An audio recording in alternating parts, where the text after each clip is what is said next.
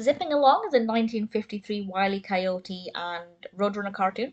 This one was directed by Chuck Jones with a story by Michael Maltese, and I had a lot of fun with this one, but again, as I've mentioned with previous episodes or previous cartoons, there's still nothing about the Wile E. Coyote and Roadrunner cartoons that stick out to me as being amazing. As I've mentioned before, there are various Bugs Bunny or Elmer Fudd or Porky Pig cartoons of which I am truly enamoured, and I've yet to have that sensation with Wile E. Coyote and Roadrunner. Nevertheless, Zipping Along is a prime example of why these cartoons are good.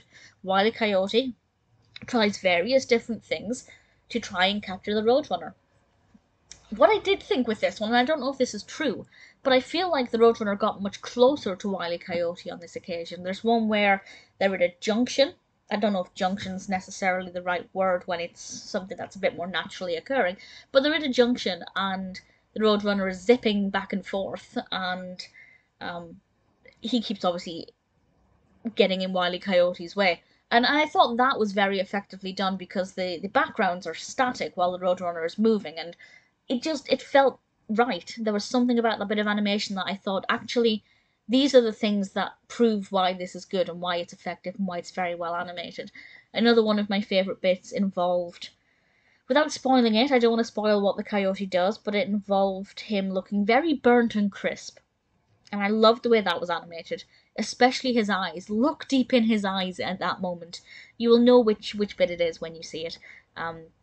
There's also an involvement of magnets, which is very effective. I'd love to know where Wile E. Coyote gets these things from. Well, we know where he gets them from, but it's definitely a very interesting kind of factory.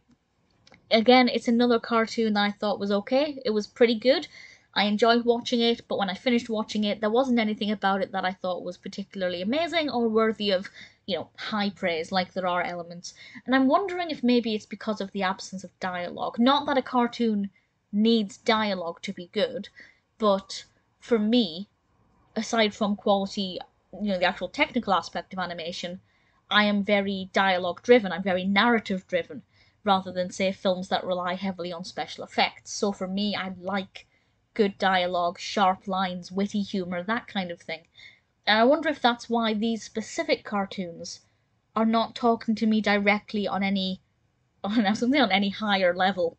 I don't quite mean it like that, but I wonder if that's why I've yet to find one that I thought was amazing. Whereas the cartoon where Wile E. Coyote meets Bugs Bunny, and Wile E. Coyote is talking, and annoyingly I can't remember the name of the episode or the cartoon, but that one I really adored.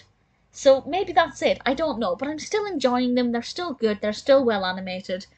Maybe one day I'll find one that I absolutely adore, but for now, I enjoyed Zipping Along, and if you haven't seen it, I recommend it.